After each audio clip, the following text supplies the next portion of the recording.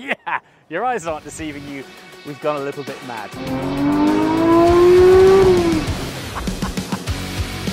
Okay, that's taken on a whole new life.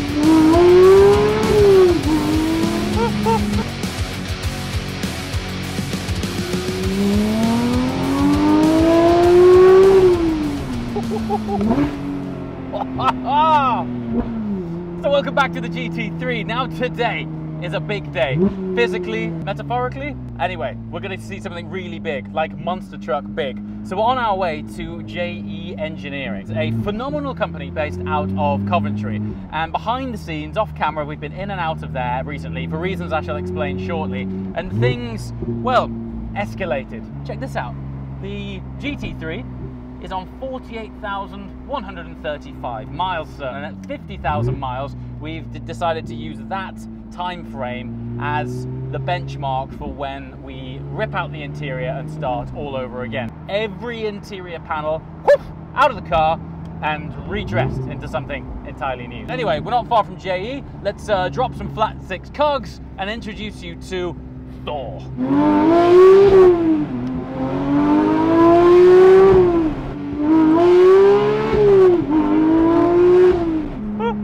That never gets old. What a phenomenal sound. All right, here we are, JE Engineering.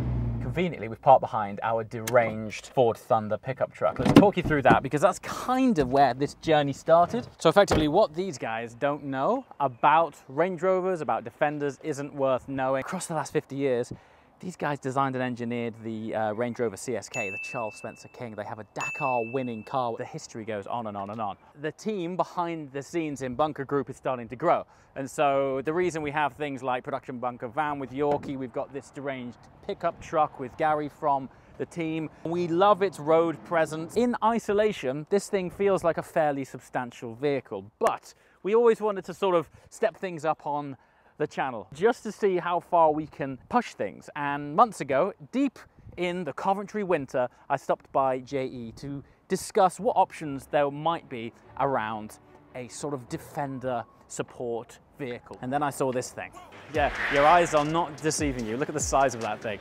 So that chassis is actually a 110 chassis. It doesn't look like it because it's so big. I stopped by JE a few months back and this was parked up and I was like, what's happening with this? And they were like, well, we've got some plans for it. I was like, you do now. When I was a kid, which kid didn't want to grow up owning their own monster truck? These are the best in the game. Now, it's a completely bespoke build. This isn't our actual chassis. This is THOR 2, which has been inspired by THOR 1, which you're about to see. So our car, which has been in paint, which is based on that chassis, is about to roll off a transporter. But now that it's alongside a more conventional 110, that should give you the size of this thing. It's absolutely massive. Yeah, your eyes aren't deceiving you. We've gone a little bit mad, but it's gonna be awesome. We can't wait. This is the kind of thing, I've always been a fan of Range Rover. I've always been a fan of the Defender. I think they look beautiful as far as icons go. They are, well, let's refer it to the 911 of the 4x4 world. They're as iconic as they get. But we wanted to take this platform and JE it. Now, we've been working on it, well, as this build would suggest, for months. When I say did this build, this is actually build 2.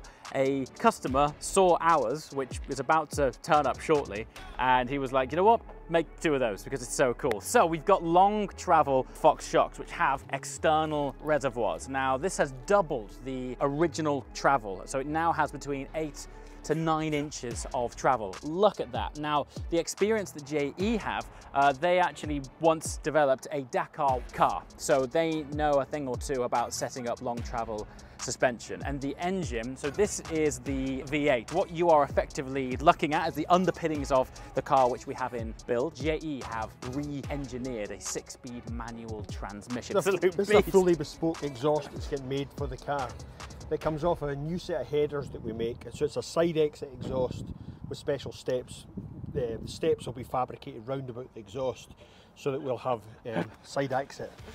Can we have some grab handles so I can get up into it? Look at it, it's ridiculous. It will have special steps made so we can get into this with the lift that's on it. We'll be sat about there. Yeah, easily that height. Easily that height, okay. And remember when you actually go into this car, that there's a box section that sits, so your seat sits up here.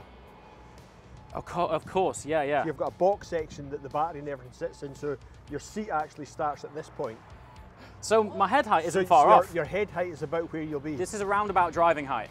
We make all of this is machined, adapter plate that we've made to mate this 6-speed box to this engine. So in terms of chassis length, it's still similar to a 110? 110, strengthened chassis, fully strengthened suspension. It's just it's on a 4-inch lift, which gives us double the height. Clearly, we're trying to build this car around your needs, not anybody else's. So if I've got it wrong, it's my fault. It's your fault. You spec'd it, we'll build it. We've got 6 of these in build, and everybody wants manual boxes just now. Cool. Okay, V8s great. with manual boxes. Yeah, yeah. There's something about that. Nobody's really getting this length of lift. Right. We think when this is seen, everybody will want one though. So THOR is a name, we didn't come up with this. The guys in JE saw the scale of this and decided to call it THOR. So what was the story last time I met Jonathan? He touched on a Dakar car. We had an early Dakar car that we did all the development work on. We would love to compete in it again. Yeah. Hopefully we get a customer, maybe something that you could do. I like the sound of that. Certainly with some of your experiences in the sand. That's this guy behind the camera. Yeah, we're certainly His not, experience in the we're sand. certainly not going to put Yorkie behind the wheel. Okay, that's taken on a whole new life.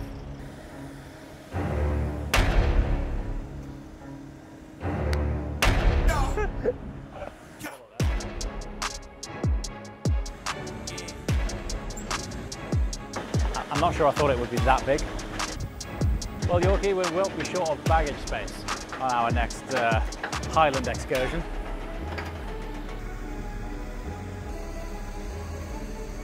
Look at that. So it's got a bespoke carbon bonnet built for this car, so that it's got better cooling as well.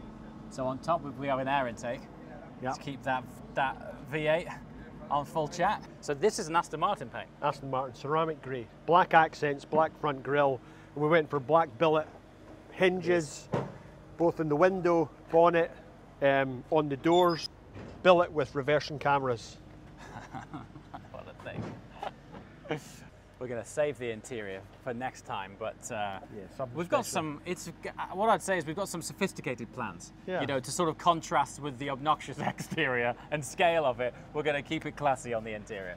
So actually this has worked out great. Having the chassis of the next customer's car has been amazing to show you the work which has gone underneath this. This, as I mentioned, started months ago, but because thankfully we've been so busy, traveling is back to normal, we just said to JE, do you know what, you crack on with it, and then when we get to a sort of milestone stage, we'll come back and we'll share the news with you guys. And it's just worked out like this, that we have 2 chassis, so it's absolutely perfect, couldn't have worked out better. Interior journey, we'll take you along for that. As I mentioned, it's going to be a little bit more classy on the inside, which I think will be a nice contrast to step up out of the world and inside a plush interior. But think Recaro mixed in with a bit of Bentley. It's going to be very cool.